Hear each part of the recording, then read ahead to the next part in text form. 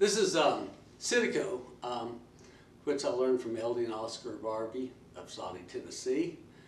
And let's see, back in about 1975, 1976, when I was doing the Pine Breeze field recordings, and I don't know if this is going to work or not. Anyway, that's Eldie, Oscar, that was me. I was, what, 23, 24, 25, I don't know, somewhere around there.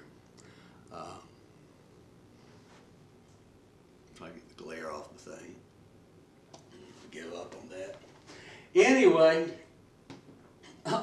Oscar hadn't played banjo for a long time, but in fact is he was Eldie's older brother, lived about half a mile from Eldie. He didn't tell me about him until about a year into the field recordings.